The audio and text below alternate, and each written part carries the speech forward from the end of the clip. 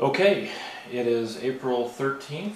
It's about quarter of midnight or so, and we're going to try to bring up the Magic-1 home-built mini computer here.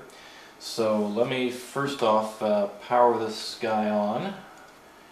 Okay, and blinky lights are good. So to orient, what we've got is I powered it up with the clock stop. So this toggle can stop the clock.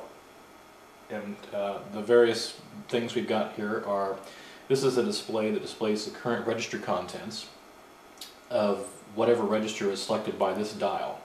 And we can select just about any of the registers, so that's an awfully nice feature.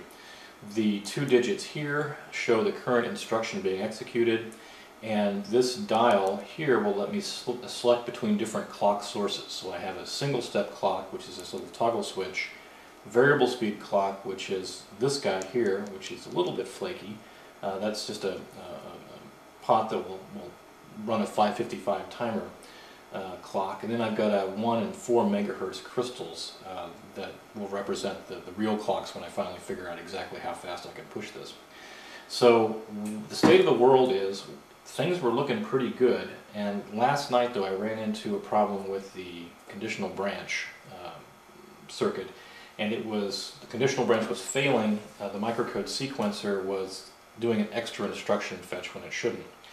And fortunately, Andrew Holm came up with a rather nice solution, and he emailed that to me this morning, and I've just rewired this to use his fix, and we will see if that actually fixed it.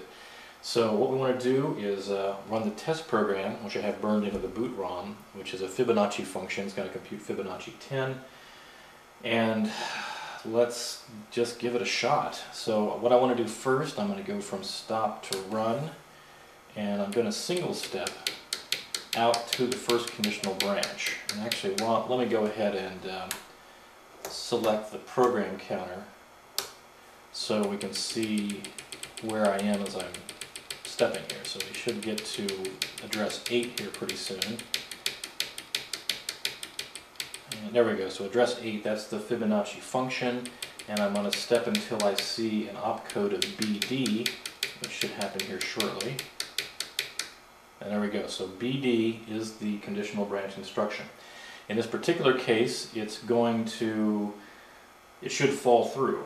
So we should fall through and see at address F the instruction 19. So let's go ahead and step here and step again. Okay, we got to F 19. Outstanding. So that worked.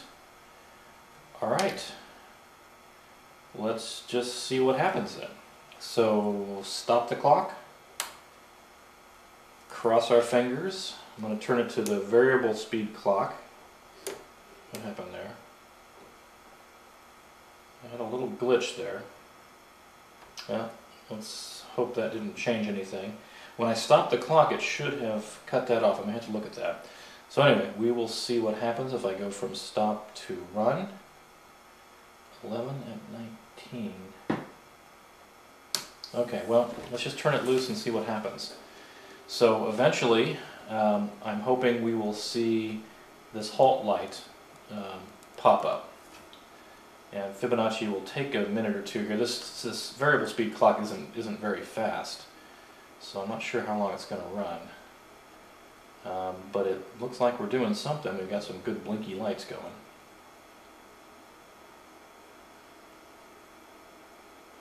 And still keeping fingers crossed. Oh, all right. We got the halt. Deep breath, stop the clock. Now let's switch to register A, which I'm sure hoping is going to show me a 37. So DP, SP, one more is A, cross your fingers. Yes! It works. Outstanding. All right.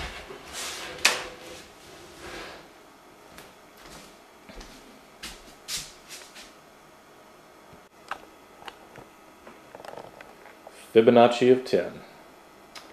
All right.